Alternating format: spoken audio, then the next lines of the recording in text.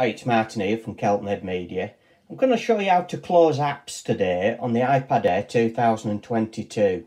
So with previous iPads that had the home button, you'd simply double click the home button and then swipe the apps off the screen. So to get to the home page now, you swipe up from the bottom on this bar. So you use the same bar to get rid of the open apps. So what you need to do is swipe halfway up. So you swipe, as you swipe it up, you can see the apps will appear there. And then we literally just swipe them off like that. So there's another way, which in a previous video, I showed you how to put a home button on the home screen. Now, you can simply double click that and the apps come up and then swipe them off again.